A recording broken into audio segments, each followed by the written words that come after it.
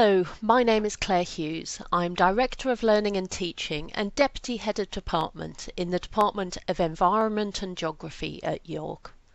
Welcome to the first of our two-part series supported by Ron and Barbara Cook, exploring the biodiversity of the University of York's Campus East development. For those of you unfamiliar with the university's campus, the institution is set across two sites within the village of Heslington. The original Campus West site was developed in the 1960s and at the heart of which is the Campus Lake, home to scores of wildfowl and wildlife. In 2010, the university expanded towards the village of Badger Hill, creating an extension to the campus, Campus East, and a larger lake and biodiversity project. I'm delighted to welcome now Gordon Eastham, Grounds Maintenance Manager at the University of York, who will discuss the initial development of Campus East and explain how this special habitat was created. My name is Gordon Eastham and I'm the Grounds Manager for the University of York. My presentation today is on the wilding of Campus East. It's part one of a two-part presentation. Part two being delivered by my colleague Robin Perrutts later in the programme. Heslington East Campus is approximately 120 hectares or nearly 300 acres in size. Phase one of development began in 2008 and one of the planning conditions placed on the university was to increase the biodiversity of the site through the creation of a variety of different habitats. In practice, this was quite an easy thing to do, as prior to development, the land was intensively farmed arable land and thus not particularly biodiverse. We have some information that relates to the current biodiversity of the site, but since a baseline ecological survey carried out shortly after phase one of development was finished in 2011, there has been no other broad spectrum ecological survey undertaken. Our overarching management principles were to preserve where possible existing valuable habitats, for example, hedgerows and ditches, and then to create a variety of new habitats and link these to enable species movement between them. Linear habitats such as hedges, ditches and swales are good for this. We time management operations to avoid unnecessary disturbance to wildlife, and we don't overmanage because nature itself does the best job when it comes to habitat creation. We compost as much green waste as we can to reuse on the site, and do not automatically default to herbicides and pesticides to affect pest control. This slide conveys the scale of the Campus East development site, bounded by the A64 City Outer Ring Road, two residential areas, Badger Hill and Heslington Village, and the Grimston Bar Park and Ride. Most of the habitat creation measures took place within the peripheral or buffer zone landscape, and as such should largely remain unaffected by future development on campus. One cannot, however, mention the buffer zone landscape without also talking about topography. A great deal of earth movement took place during phase 1 of development to help shape the peripheral landscape, but also to achieve the mixing of nutrient-rich topsoil with the underlying less fertile subsoil. This process helped to decrease overall soil fertility levels, to make conditions more favourable to the establishment of wildflowers, and also to mitigate nutrients being leached from the soil into the lake water. Another planning condition placed on the university at the time of development was that no soil could be brought onto or taken off site. These next two slides give context to the soil moving operation. This is a view northeastwards from Low Lane across to Kimberlow Hill. This is a view southeastwards across to the A64 in the distance and shows a formation of the top of the lake. The areas shaded dark green on the plan represent the locations of the woodland blocks which were planted within the peripheral landscape. 15 blocks were planted, containing a total of approximately 70,000 trees and shrubs. Woodlands constitute a priority habitat in the UK Biodiversity Action Plan. Woodland blocks have been planted throughout the peripheral landscape on Campus East, with each block containing a broad native species range. Where it was possible, the trees were sourced locally and grown within the Vale of York. A mixture of trees and shrubs was intended to provide a multi-layered habitat. A broad range of natives made up the species composition, including the list on this slide.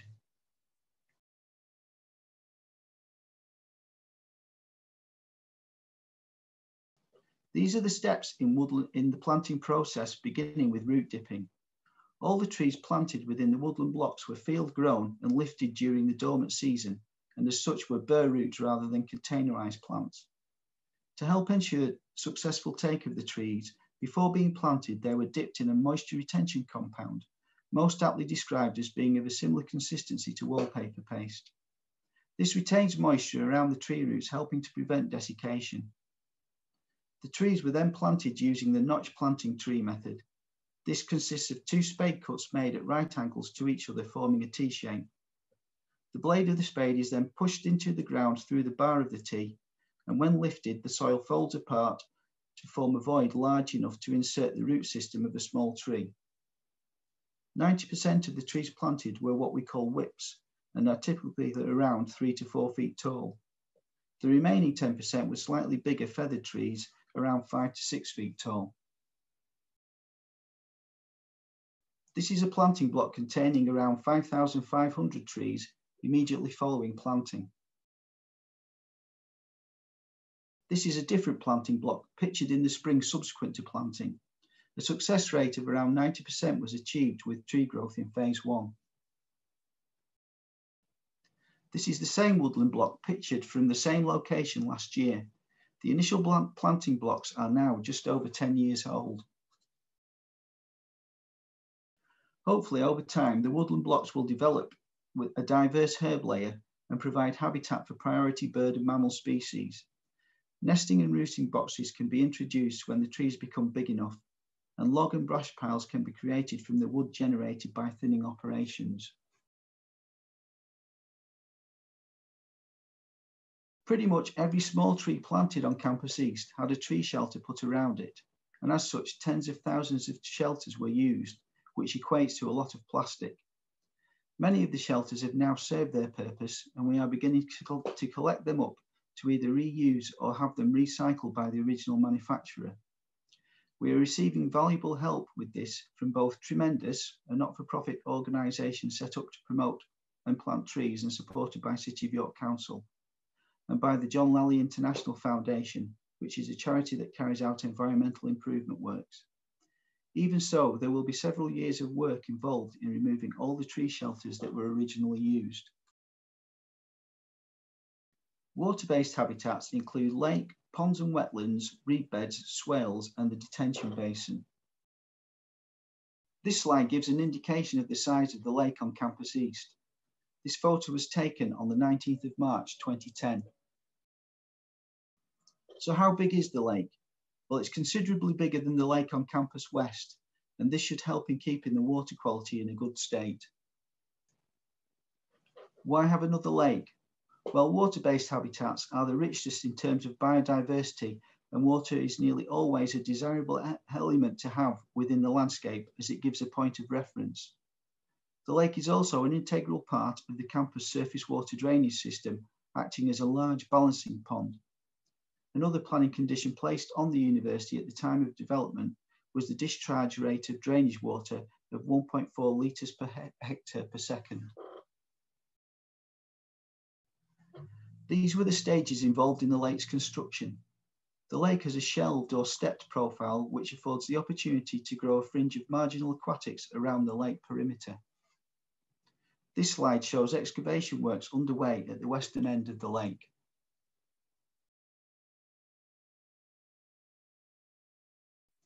The form of the lake now is beginning to take shape.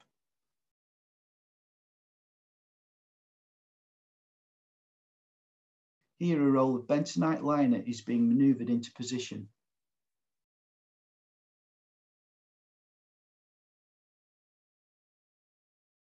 Once in position, the edge of the lining is buried to secure it.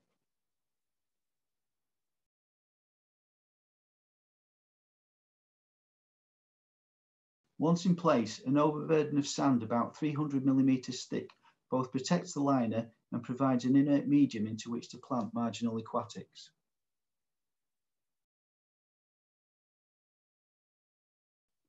We have tried to make sure the water quality in the Campus East Lake does not decline over time as it has on Campus West. We have made the lake deeper to try and limit bottom sediment disturbance. There has been no stocking with fish. Any fish presently in the lake have found their way in naturally. It is expected that a natural balance of species and numbers will be achieved because of this. The lake has an integral circulation and filtration system.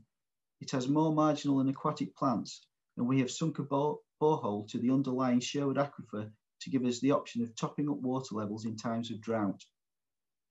We also employ a nutrient management regime consisting of several elements. We will now take a look at these elements individually. Management problems associated with lowland lakes are often a result of nutrient enrichment. This slide is of a watercourse linked to the lake on Campus West and shows a bloom of blue-green algae.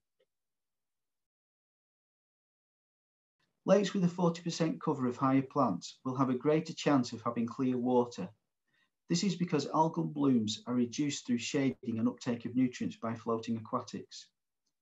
They also provide a refuge for zooplankton, which in turn graze on phytoplankton.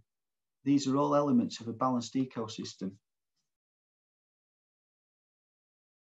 Species of fish such as these carp pictured in the lake on Campus West are not good for the ecology of shallow urban lakes. As bottom feeders, they continually recycle nutrients through disturbance of sediments, and they graze heavily on zooplankton, removing a natural control on phytoplankton.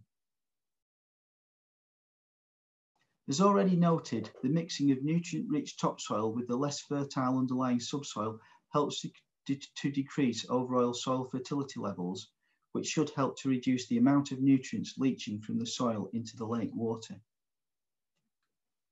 The circulation system within the lake sends water through a reed bed filtration system where the Norfolk reed acts as a biofilter.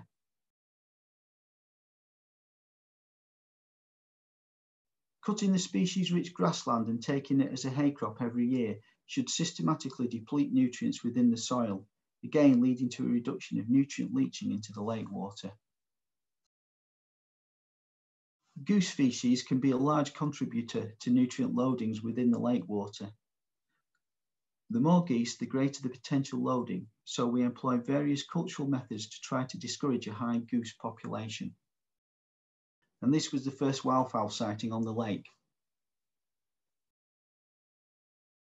6th of September 2010 was the date when the filling of the Campus East Lake officially began with the switching on of the borehole pump.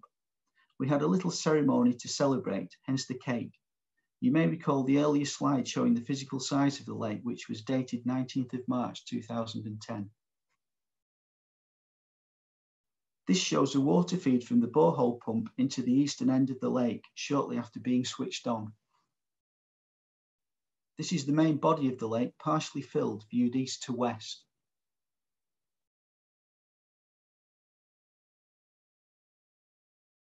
And this is the main body of the lake, partially filled looking east.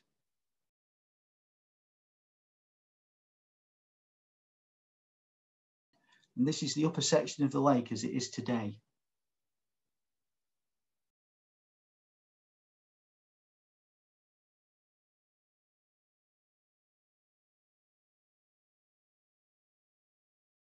This is a view across the centre of the lake from south to north.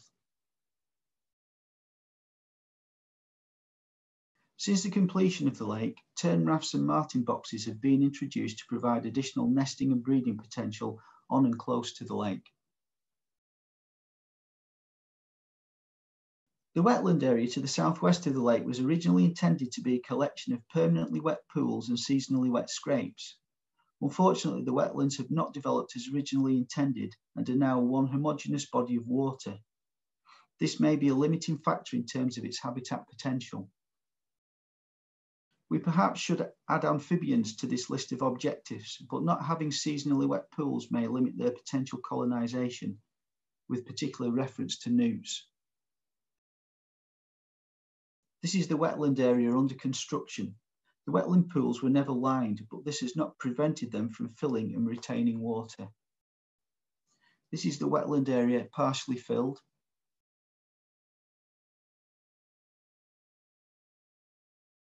This sluice links the wetland area to the upper lake and was incorporated to allow the wetland area to be topped up with water should it be necessary. It has never been opened though. This is the wetland area shortly after it had filled completely.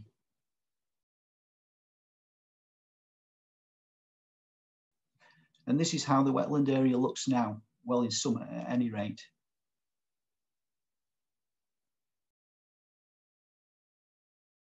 Dozens of orchids now colonise the margins of the lake and wetlands, including marsh and common spotted orchids. The detention basin was originally supposed to be an area of flood meadow or ings. However, since it was formed, it has remained permanently wet. The water within the basin is not deep and the vegetation around it has colonised naturally. There is very little management intervention, and it is a good example of what nature does when left to its own devices. The detention basin during construction. The stone channel through the middle was meant to carry the Badger Hill surface water drain into the lake.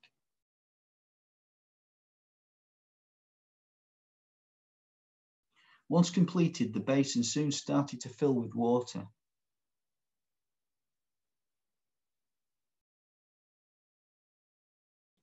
The detention basin is an accidental piece of habitat, but a valuable one nonetheless, and a demonstration of how nothing can do a better job than nature itself. The reed beds themselves are a mass planting of Norfolk reed, which acts as a biofilter for the lake water, but they also make an excellent habitat for species such as this reed warbler. The swales on Campus East form part of the surface water drainage system, and their design varies in response to the anticipated water volumes they carry. They also provide a naturalistic landscape element between the buildings that links to the peripheral landscape. They can be good habitats for moisture-loving plants, invertebrates, and small mammals. This slide shows the establishment of the swales within the curtilage of the Goodrich College accommodation blocks. The swales become deeper and are more likely to be permanently wet as they move towards the peripheral landscape. Species-rich meadows are another prominent habitat on Campus East, comprising several hectares of land. They provide foraging for pollinators, habitat for invertebrates, and nesting opportunities for birds such as skylarks.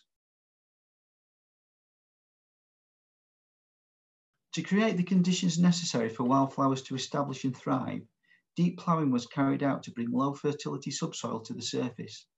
The draft on this plough was 3 feet and takes a very large tractor to pull it through the ground.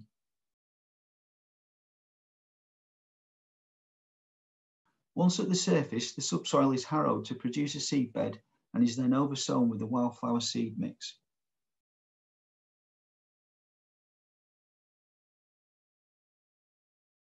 Nearly 10 years on, and some of the meadowland areas become a carpet of yellow as tens of thousands of cowslips flower in spring. These in turn are followed by a succession of perennial wildflowers such as red campion, ox-eye daisy, knapweed, lady's bedstraw and bird's foot trefoil. The wildflower meadowlands are cut and baled in late summer. This is later than most farmers would take a hay crop, but it gives the wildflowers ample time to set seed and for birds to finish nesting. Cornfield annuals can make a spectacular display, but they need the ground to be cultivated annually for them to grow. As such, it is only feasible to have small areas of annual flowers, usually in high-profile areas for maximum impact. This routine has to be repeated every year to achieve a display of annual wildflowers.